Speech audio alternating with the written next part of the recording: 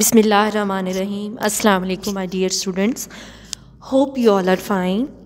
Today we are going to do Test Yourself 1.4 on page number 14. Look at the box. Its first question is, what is the relationship between empirical formula and formula unit? बेटा जैसे हम पहले पढ़ चुके हैं कि empirical formula और formula unit दोनों ही केमिकल फार्मूला की टाइप्स हैं। एम्पिरिकल फार्मूला एक सिंपलेस्ट होल नंबर रेशो होती है एटम्स की किसी भी कंपाउंड में, जबकि फार्मूला यूनिट वो भी सिंपलेस्ट होल नंबर रेशो होती है, लेकिन वो आयंस की सिंपलेस्ट होल नंबर रेशो होती है इन आयनिक कंपाउंड्स। तो हमारा क्वेश्चन ये है कि एम्पिरिकल फार्मूला और फार्मूला यूनिट इन दोनों का रिलेशनशिप क्या है। तो इसका आंसर कुछ यूँ होगा, the simplest whole number ratio of ions present in ionic compounds is called formula unit. It is the representation of an ionic compound. Ionic compounds have only empirical formulas which are also known as formula units. Formula unit of sodium chloride is NaCl, which is also its empirical formula. Ionic compounds को हम formula unit से represent करते हैं, और formula unit और empirical formula दोनों ionic compounds के same होते हैं। जैसा कि सोडियम क्लोराइड, इसका फार्मूला यूनिट है NaCl, जो कि इसका एम्पिरिकल फार्मूला भी है। तो ये रिलेशनशिप है एम्पिरिकल फार्मूला और फार्मूला यूनिट में। Our next question is, how can you differentiate between molecular formula and empirical formula? बेटा जैसा कि हम पहले पढ़ चुके हैं कि मोलेकुलर फार्मूला हमें किसी भी कंपाउंड में एटम्स की सही तादाद के बारे में बताता है, हमें एटम्स के एक्चुअल नंबर का बताता है। जैसा कि बेंजीन का मॉलिक्यूलर फार्मूला है C6H6, तो इसमें ये बता रहा है कि इधर जो है 6 कार्बन एटम्स हैं और 6 हाइड्रोजन एटम्स हैं। तो ये हमें एक्चुअल नंबर ऑफ एटम्स बता रहा है। तो ये C6H6 इसका मॉलिक्यूलर फार्मूला है। इसी तरह जो एम्पिरिकल फार्मूला है वो सिंपलेस्ट होल नंबर रेशियो बताता है एटम्स की किसी भी कंपाउंड में। जैसे कि हम बेंजीन की ही बात करते हैं, बेंजीन का जो एम्पिरिकल फार्मूला है वो है CH। इसकी ये सिंपलेस्ट होल नंबर रेशियो को बता रहा है कि एक कार्बन एटम है, एक हाइड्रोजन एटम है। ये इसका एम्पिरिकल फार्मूला है। तो बेटा इस क्वेश्चन का आंसर देखें आप। Molecular formula, the formula which shows the actual number of atoms of each element in a compound, is called its molecular formula. For example, molecular formula of glucose is C6H12O6.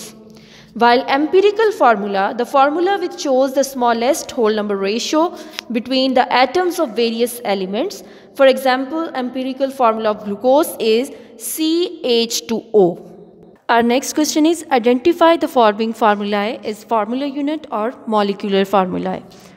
बेटा जैसा कि हम पहले पढ़ चुके हैं कि कोवेलेंट कंपाउंड्स को हम मोलेकुलर फार्मूला से रिप्रेजेंट करते हैं, जबकि आयनिक कंपाउंड्स को हम फार्मूला यूनिट से रिप्रेजेंट करते हैं। तो ये जितने भी कंपाउंड्स दिए हुए हैं, इनमें से जितने कोवेलेंट कंपाउंड्स हैं वो हम मोलेकुलर फार्मूला के में लिखेंगे, और जितने आयनिक कंपाउंड्स हैं वो हम फार्मूला यूनिट में लिखेंगे। जैसा कि हाइड्रोजन पर ऑक्साइड H2O2 एक कोवेलेंट कंपाउंड है, इसको हम मॉलिक्यूलर फार्मूला में लिखेंगे। CH4 मीथेन, ये भी एक कोवेलेंट कंपाउंड है। C6H12O6 ग्लूकोज, ये भी एक कोवेलेंट कंपाउंड है। C12H22O11, ये भी एक कोवेलेंट कंपाउंड है। तो ये चारों मोलेकुलर फार्मूला में हम लिखेंगे, जबकि बेरियम कार्बोनेट BaCO3 इसको हम फार्मूला यूनिट में लिखेंगे, क्योंकि ये एक आयनिक कंपाउंड है। तो आयनिक कंपाउंड को हम फार्मूला यूनिट से रिप्रेजेंट करते हैं। पोटेशियम ब्रोमाइड KBr, ये भी एक आयनिक कंपाउंड है, इसको हम फार्मूला यूनिट में लिखेंगे। Next question is, what is empirical formula of acetic acid CH3COOH and find out it's molecular mass? बेटा जैसा कि हम पढ़ चुके हैं कि empirical formula simple whole number ratio होती है एटम्स की किसी भी कंपाउंड में। जैसा कि एसिटिक एसिड, इसका मोलेकुलर फार्मूला है CH3COOH।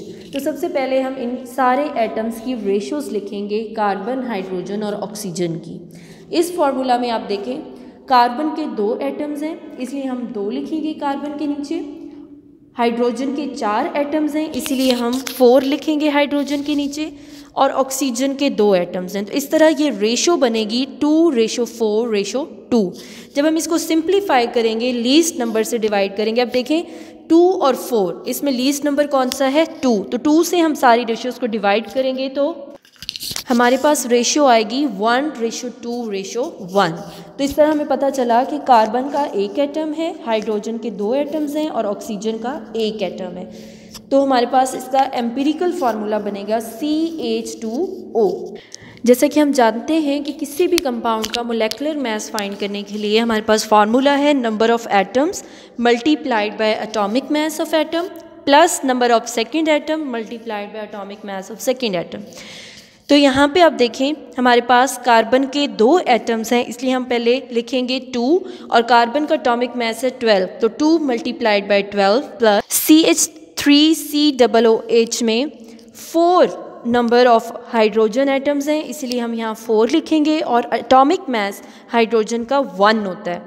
इसी तरह ऑक्सीजन के इसमें 2 एटम्स हैं और ऑक्सीजन का एटॉमिक मास 16 है। तो ये सारी वैल्यूज़ हम यहाँ पे पुट करके इनको सॉल्व करके हमारे पास आएगा 60 एटॉमिक मास यूनिट। तो हम कह सकते हैं कि एम्पिरिकल फार्मूला एसिटिक एसिड का है CH2O, जबकि मोलेकुलर मास है 60 atomic mass unit. Our next question is calculate the formula masses of sodium sulphate, zinc sulphate and copper carbonate. सबसे पहले हम सॉल्व करेंगे sodium sulphate Na2SO4। Formula unit इसका है Na2SO4। फार्मूला मैस फाइंड करने के लिए हम सेम वही फार्मूला लेंगे, number of atoms multiply by atomic mass plus number of atoms multiply by atomic mass. तो हम यहाँ सारी वैल्यूज़ पुट करेंगे, जैसे कि सोडियम 2 नंबर ऑफ एटम्स हैं, सल्फ़र का 1 नंबर ऑफ एटम है और ऑक्सीजन 4 नंबर ऑफ एटम्स हैं। इसी तरह सोडियम का एटॉमिक मास 23 है, सल्फ़र का एटॉमिक मास 32 है, ऑक्सीजन का एटॉमिक मास 16 है। तो इन सारी वैल्यूज़ को पुट करके जब हम इसे सॉल्व करते हैं तो हमारे पास आता है 142। तो हम कह सकते हैं कि formula mass of sodium sulphate और Na2SO4 is 142 atomic mass unit.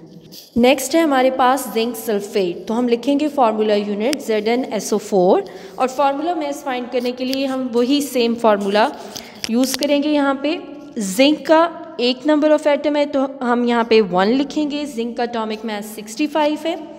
Sulphur भी 1 नंबर ऑफ एटम है, सल्फ़र का एटॉमिक मास 32।